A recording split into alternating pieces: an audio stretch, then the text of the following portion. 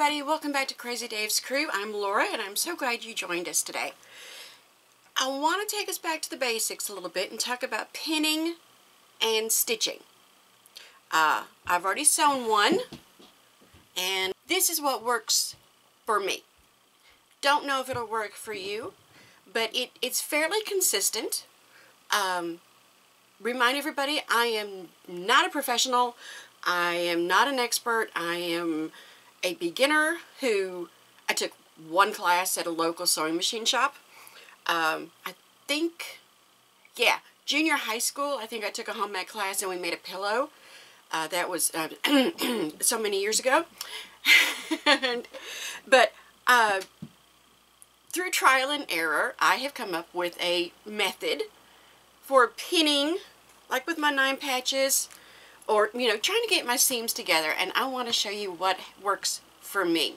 So don't go away, we'll be right back.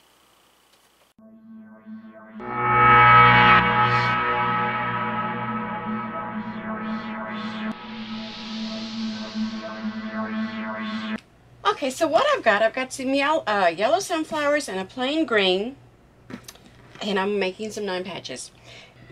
Alright, so I've already got part of this done. I want to lay this down and try to nest the seams.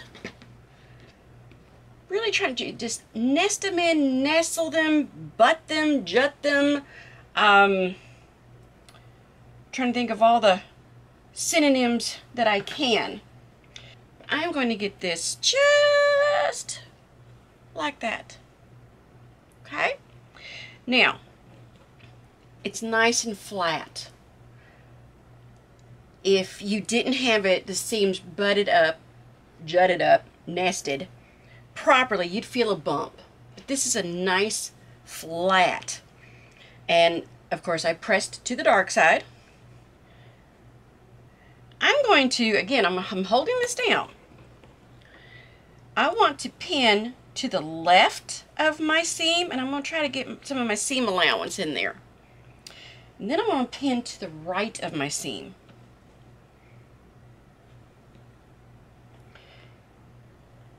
Okay. Now, because I also like to make sure I overdo it, I'll admit it. I don't want things to slip, and I want to have a nice square. I want to have a nice shape. I'm also going to pin it over here at the side.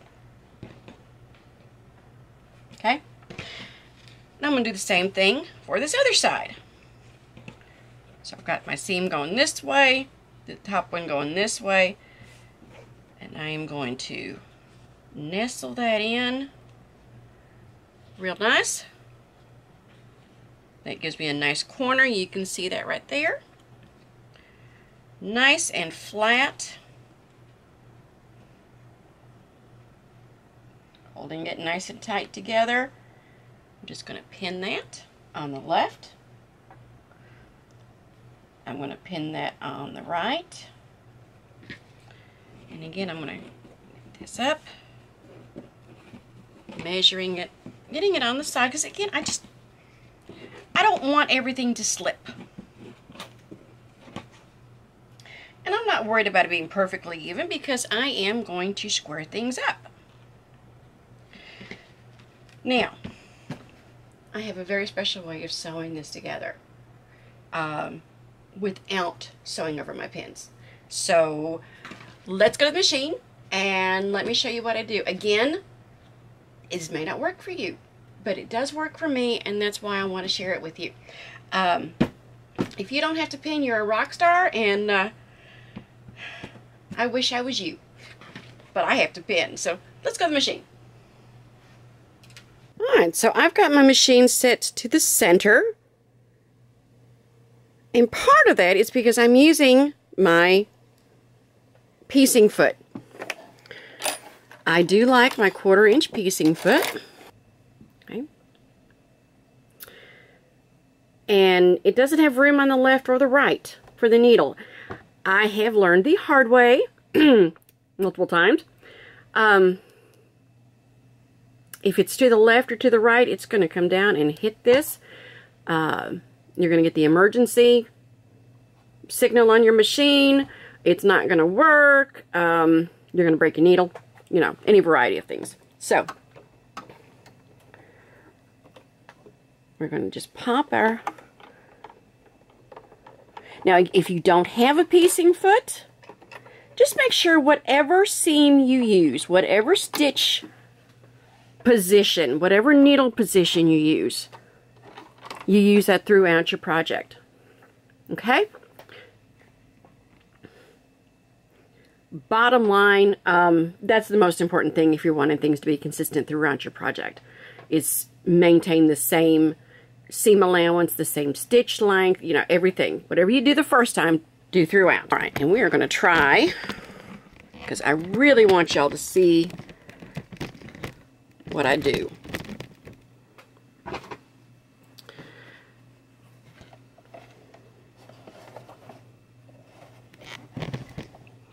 So I've got my pin. There's my guide. And I'm just going to put that down right about there. Now, I don't want my needle to go over my pin. So, do you see the pin right there? I'm going to just scooch it over here to the left until it disappears from that guide, from the view of the guide. Now I can take it out.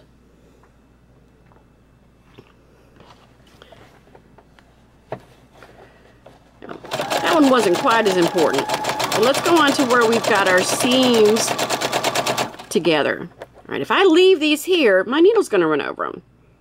And as long as it goes over, you're fine. But I know my luck. My luck would be I wouldn't hit that dead on and break my needle, break my pin, and I would spend time having to readjust. So, again, I'm going to move my pin till it's no longer going to be visible in the guide. And I'm going to do that for both of them. Do you see? You're not going to go over those pins. And now I'm going to take the pins out.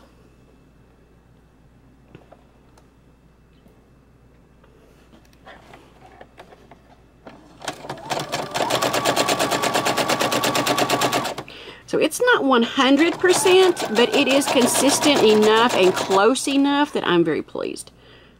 Okay, moving it out of the way. Don't want to see it through my guide.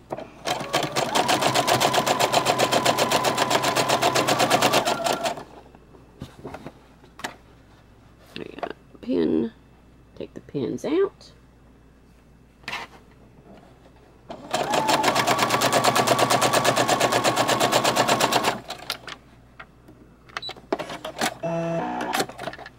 And then we're going to take that out.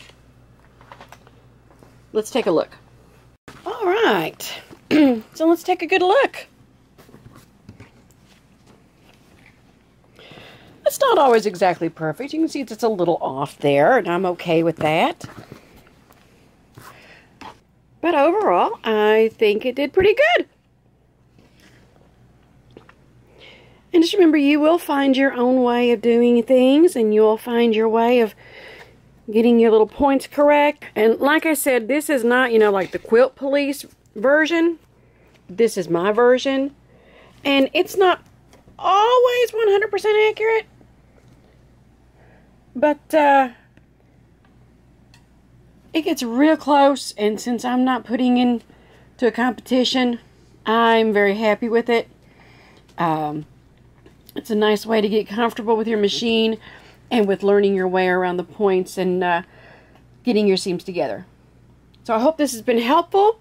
Hope you have a fun time, and I hope you'll come back to Crazy Dave's Crew. Thanks so much. Bye.